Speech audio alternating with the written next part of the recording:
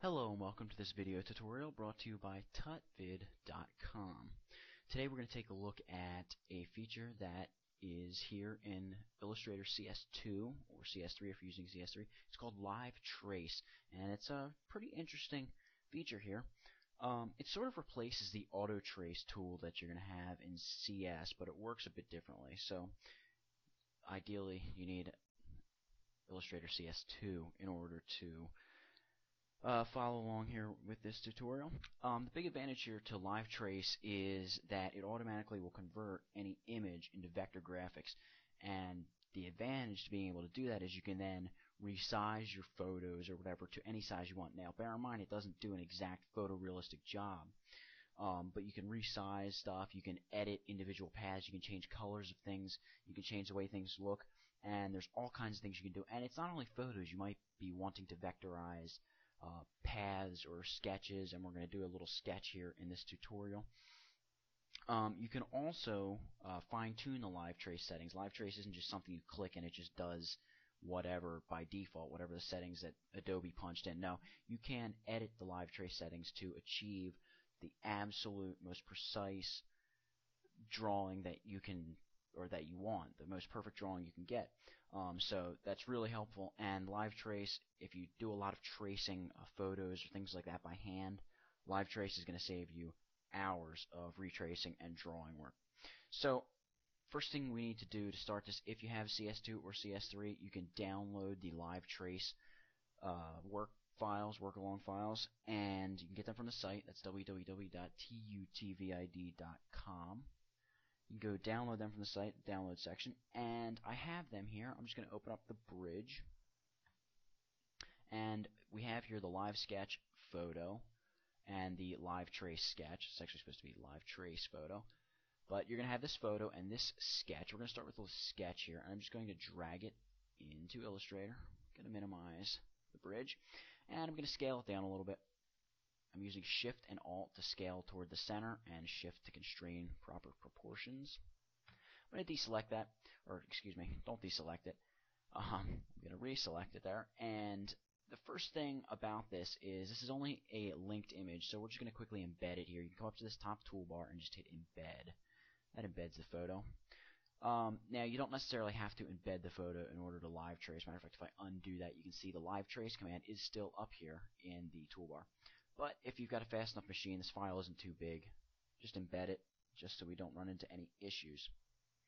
So let's take a look here at how exactly we can use Live Trace.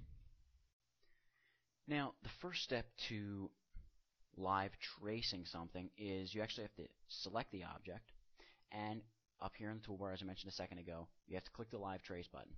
So we're going to do that here with the sketch, Live Trace, and you can see that what we have is a sketchy looking sketch that sort of resembles the original sketch. It's kind of sketchy. And in this case, actually, Illustrator has done a pretty good job just with the defaults. But let's just tweak it a little bit just to take it a little further. I'm just going to zoom in a little bit so you can see this a little better. Make sure I've got it selected. Now up here in the toolbar we have this option called Threshold. And the higher the threshold is, the more black is going to be used in the image. The lower the threshold, the more white. So I'm going to up the threshold to, let's say, 190, or right around 190, deselect, and it's going to re-render the image, and you can see we have much more black now. I like that a little more because it resembles the original sketch more. Now, when you are tracing, you're probably going to want to compare Illustrator's trace with your original image. Well, Adobe kept that in mind, and you can see up here in the toolbar we have these two triangles. One has sort of cut stepped edges, that's the raster image, and the other has smooth edges, and that's the vector image. And these are the two viewing options for your vector trace, the new trace that Adobe Illustrator just created, and the original vector or raster image here. So I'm going to select the view options for the raster image, and you can see that the default is no image. I'm going to select that to original image. And what that's going to do is now is displaying the original image. The reason we don't see it is because here on the vector side, we're telling Illustrator to display the tracing result. Okay? If I switch that to outlines, you're going to see we can see the original sketch and all these teal outlines. You probably can hardly see them if you can see them at all. It's very light teal. but they are there. I could just set it to not show the tracing result at all, but that'd be kind of ridiculous. So I'm going to set it to show the tracing result and no image, but just keep that in mind if you want to compare the original images. Now, this is kind of a rough sketch of this sketch, which in the case of a sketch isn't too bad. But if you're working with other images and things, you're probably going to want some other options. And Illustrator provides you with a bunch of presets, and you can choose between any of these presets. We're going to take a closer look at some of these presets in a minute when we do a photo. Right now it's set to custom. There are also the tracing options dialog where you can get some more advanced options. We're going to take a look at this dialog too in just a minute. But for now, this is pretty much how this image, this is how I want this to look. This looks pretty good right here. Now, one of the big advantages, as I mentioned at the beginning of this video, to Live Trace is that you can keep editing, or excuse me, you can edit beyond Adobe's Trace. Okay, so you can go in, you can tweak these paths, you can refill them with different colors or whatever you want. Now, the disadvantage to Live Trace is that in order to do that, you have to expand this object. And the reason that's a disadvantage is because as soon as you expand this object, you can no longer go back and edit it. See, I could deselect this, save this document, close it down, open it up a year from now. I could select this object, and I could still come in here and mess around with my options. Okay, when I expand this, I can no longer mess around with, let's say, the threshold, or change the preset, or change my view options. Well, the view options don't really matter, but I couldn't change any of my tracing options. And when you get into some of the color stuff, there's some more options and things. But the point is, you can't go back and edit Illustrator's Live Trace as soon as you expand it. But if you want to edit the paths, you have to expand it.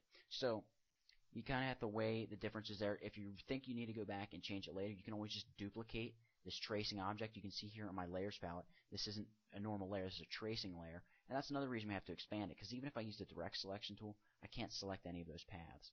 So with that layer selected, I'm going to hit the expand button. So when I hit expand, you're going to see I have all of these paths and all of these anchor points here. So Illustrator has really created all of these paths. What I can do with the direct selection tool is select, let's say, that big path there, select my foreground color, and I could change the color to red. Okay, and the reason it did not do that is because I have my color here set to grayscale. It's important to change that to RGB. And now you can see it's red.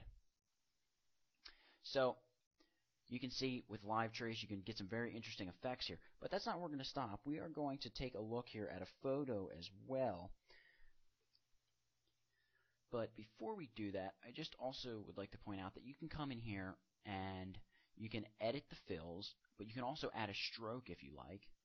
Okay, we could add a half pixel stroke to that, and you can see it's added that stroke to all of those paths. I don't really like that though. And also, if you open up this group, you can see that Illustrator has created all of these paths. There are a whole ton of paths. Some are compound paths, but for the most part they're regular paths. Basically a compound path, it's just a path that has another path within it, like a hole cut in a path. It's a compound path. Okay, so you've got this group here with all these paths, and if I select the group, it selects the entire sketch. So let's move on to a photo. Let's come up here and select the Go to Bridge button, and we're just going to drag in the photo. It's a photo of the skier. It was actually photo of the week. It's quite some weeks ago.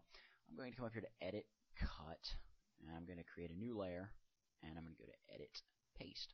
So I just pasted that on a new layer. I am going to shut off the visibility of that layer for just a second. I'm going to select layer 1. I'm going to lock it by selecting that little square in between the eyeball and the layer thumbnail, and I'm going to hit the little eyeball. So that layer will disappear. I'm going to turn layer 2 back on by using that same eyeball method. Now, in order to trace this, we're going to use a slightly different method. It's still Live Trace, it's just a different way of getting to Live Trace. I'm going to embed the image as usual, and I'm going to come up here to Object, Live Trace. You can see we now have an option for Live Trace, and you can just make a Live Trace, which will just make a default Live Trace. You can make an expand, which will make that Live Trace and then automatically expand it, so you don't have to go through the extra step of clicking the expand button, going to the object menu. You can see there's an expand option you can actually use for any of your artwork. And there's also this make and convert to live paint, so you can use live paint right off the bat. But what I'm interested in here is the tracing options. Let's take a look at these tracing options. Okay, so up pops this dialog box. Now, this is a very smart way to use live trace. Very smart, especially if you have a slow machine. And it really works as you use live trace more and more and more, and you kind of get to know live trace. Like, you know what, let's say, a 128 threshold is going to give you in a black and white mode, or a 200 threshold is going to give you, or in some cases a 50 threshold, or whatever your threshold is. Or if you're using this in color, you know, what a max color of 90 or 100 is going to give you, or what, you know, a 3-pixel blur, or whatever is going to give you. The reason that this is a smarter way of using this is because if you're using a slower computer, live trace, especially on more complex images, is a real memory hog. And when I say real memory hog, I am not kidding at all. Live trace will slow your computer down like crazy, and you'll have a loading bar come up across your screen, and it can get really bad.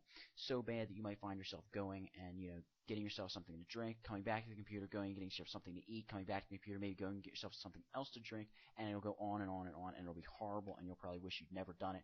And then when you actually get your tracing results, it might not even be what you want. So you have to edit it and go through the whole process again. So as you can imagine, it can get a little time consuming, and then live trace, you don't feel like you're saving as much time, even though you probably still are saving time. But that's beside the point, sort of. Sort of is, sort of isn't. This is going to save you time, though, when you get to know what live trace options are going to look like before you even apply them.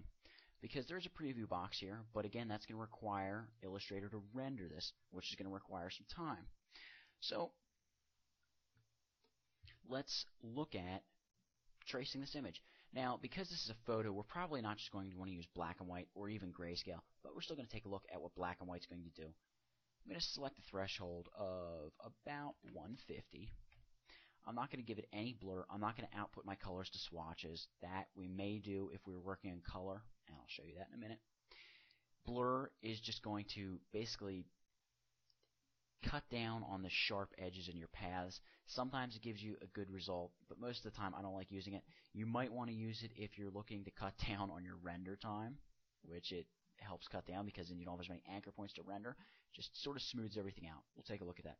Resample is a way of reducing, or in some cases increasing, the detail that a trace gets in your image. See, the trace is based on the image's resolution, and in this case, this resolution, as we can see up here in the toolbar, has 72 points per inch, and that means that the trace is not going to be like as tight. It's not going to have as sharp corners. It's not going to be as detailed. It's not going to be as precise. If you bring an image in that's 300 dpi, or 300 points per inch, that is going to be a much, much more complicated, much better looking trace. Obviously, again, the downside is larger file size, larger rendering time. But you can, in here, resample. Let's say you bring in a 300 pixel resolution image, or DPI. You can resample that at 72. Sort of dumb the image down a little bit, but hey, that might be what you want. You can essentially do this whole resampling thing just by editing the original resolution of your image. Like if I were to take this image over to Photoshop and just up the DPI, or well, really downsize the DPI of the image. So that it's just sort of a complicated little thing. If you don't understand it, don't really worry about it. It's not too important. Although it does have its uses, don't get me wrong. Trace settings. You can set Illustrator to create fills as well as strokes. Strokes, they can be very important. I'll show you how we can use them in just a second. We're just going to leave path fitting and minimum area and corner angle. Those are all things you can mess around with, as well as max stroke, weight, and length. That obviously gets activated if we were to activate strokes. Those are all kind of no-brainers. You can just mess around with them. And then we have our viewing options again for the raster, no image, and vector, just show our tracing result. So we're going to hit preview. Now this is just a black and white, and you can see it's just giving us this rough outline. Now, this tracing options dialog box gives us some interesting statistical, not really statistical, but just sort of like info about your trace. It tells us how many paths are created, how many anchor points, how many colors, how many areas, and the image resolution. Let's shut off preview. Let's change our mode to color. Alright, now some of the custom options here, are color 6, and that basically means it's going to convert the mode to color, and it's going to use a max of 6 colors. If I preview this, you're going to see it's a pretty rough trace. If I up that to color 16, It's now using 16 colors. Looks slightly better, only slightly. Then you have photo low fidelity and photo high fidelity, which are other options. Photo high fidelity will generate the most photorealistic image that Illustrator provides as a preset. We can still go further than this by adding more colors. See, this is only at 64 max colors. I can up this to 100 if I want. Again, you can see I get the little progress bar, and depending on the complexity of the image and all that, you may find yourself getting up and leaving. But you can see now this trace is not 40 or so paths. This is 1,300 paths with 8,000 anchor points and 84 colors. So there's a huge difference. And if we set the path to fit tighter, oops, let's down that to 1, you're going to see now we have 9,000 anchor points, because the tighter the path fits, the more tightly it's going to conform to different colors in your image. So these are all different things. And output to swatches, by the way, all these different colors it's using, if I were to check this off, it would pop all those colors over into my swatches palette. I'm not going to do that here for the example, because I would just load up my swatches palette. I don't really want to do that right here. One last thing I want to show you here in the tracing options dialog box is, I'm going to shut off preview for a second, and I am going to set this to black and white. I'm going to uncheck fills, and I'm just going to check strokes. Okay, there we go, strokes, and then uncheck fills. Now, the max stroke length, I don't really care about that. It's the max stroke weight. I'm going to reduce that to 1. That way every stroke, every path it makes is going to be stroked to 1 pixel black. And what this is going to do for me is create a trace of my photo. Now you can see it didn't do a very good job there, number one, because I don't want any of this blur.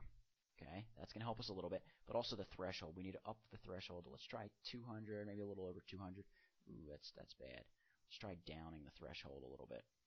Alright, now we're not getting very good results with this image, as you can see. Maybe it wasn't the best image to use for this example, but with certain images, you can really get some pretty good results. Try reducing the minimum area. And that tightens things up a little bit, but that's really what you're going to use strokes for. For the most part, we can vary the stroke weight. If I say 5 pixels, you're going to see there's a ski pole, got a little thicker, and things like that. And then if I hit trace, it's going to make the trace just like that. Now, it's not the last thing. I'm just going to edit this preset and just say photo high fidelity. So we have semi-photorealistic trace here. Now, let's say you make this live trace and you're going through your stuff and you realize you really don't want it. There's no button here that just says get rid of live trace. What you have to do is come up here to Object, Live Trace, and hit Release. That brings you back to your original photo. So that's something that can be a little tricky. And again, you can just come up to Live Trace and just hit Make if you just want to make it with the default settings. Another thing I want to quickly point out is in Live Trace, under Tracing Options, you can change all of your settings and then save it as a preset. See the Save as Preset button? That's another time saver. Okay, but always remember, when you finish with your live trace, in some cases it may not be necessary, but in this case I'm going to do it, and I like to do it most of the time when I'm using this. Just expand your artwork. You see all these paths we have, quite a few paths here, and I can now come in here and select any of these single paths, and I could just change the color to anything I wanted. So that's live trace. That's how you use live trace. It's a pretty big feature here in CS2, and it's pretty interesting, and if you do a lot of tracing, 9 chances out of 10 it's going to save you some time, and I like it a lot. It's a really cool feature. You can use it for a lot of things, for just capturing outlines to create logos, backgrounds for websites. The possibilities are just endless, and the things you can do with it to quickly just get a rough vector trace of something. It's really cool, and there's a lot of neat things you can do with it. So that's live trace for you, and I certainly hope you've learned something from it. That's it for now. Excuse me. Please go check out the site. That's www.tutvid.com. Thank you very much for watching.